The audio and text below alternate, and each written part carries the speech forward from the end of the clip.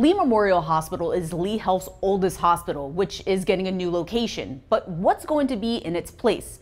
I'm Fox 4 senior reporter Caitlin Knapp, and I want to bring in Fort Myers community correspondent Miyoshi Price that was at a meeting here in the Fort Myers City Hall, and you got some answers today. What is possibly going to be in its place? Let's talk about it. So during that meeting, they were talking about flattening Lee Memorial Hospital because it's too big. It's a big space, 17 acres, and it was built to be medical. Now, they did mention that it could be a grocery store, parks, affordable housing, you name it. But one of the presenters did say that if you want to be a part of the conversation, they're going to have those discussions. So you can chime in on what will take that place.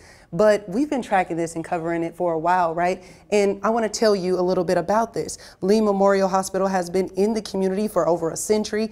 It's scheduled to close its doors in 2027. Now, we've seen that construction that's happening off of Colonial and Challenger. That's supposed to be the new hospital location, which it also has a new name, Lee Health Fort Myers. The goal is to open the new location in the same year the old building closes. But I will continue to track this entire process because we want to make sure you all are part of that redevelopment or repurposing conversation. But at the meeting, it was stacked with projects and topics like the yacht basin, which we all want to know. It's been empty since Hurricane Ian. You were here during that time.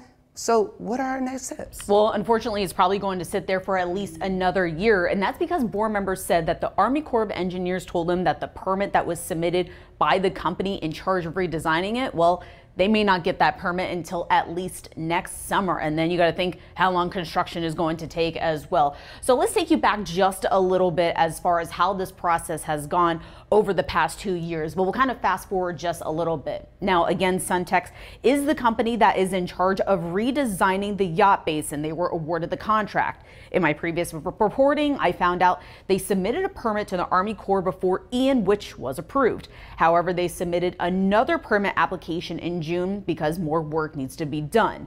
And that work, well, there's really no timeline.